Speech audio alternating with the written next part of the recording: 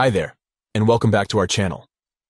In today's video, we're going to talk about how to delete a WhatsApp group on your Android device. WhatsApp groups can be useful for communicating with people, but sometimes you might want to delete a group for various reasons. So let's get started. Firstly, open the WhatsApp group chat that you want to delete. Once you're in the group chat, look for the group subject at the top of the chat window. It's usually the name of the group or the topic of discussion.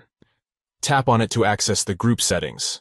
Next, you'll see an icon that says Delete Group. Tap on it and you'll be asked to confirm your decision. If you're sure you want to delete the group, tap Delete, and the group will be deleted from your WhatsApp account. It's important to note that deleting a group will also remove you from the group. If you're the group admin, the group will be deleted for all members. So make sure you inform the other members before deleting the group so that they can save any important information they may need.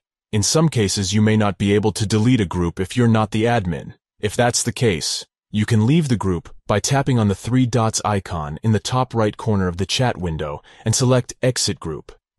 This will remove you from the group, but it won't delete the group itself. That's it, folks. Deleting a WhatsApp group on Android is a simple process that can be done in just a few steps. Remember to be cautious when deleting a group and make sure you inform the other members before doing so. Thanks for watching, and we'll see you in the next video.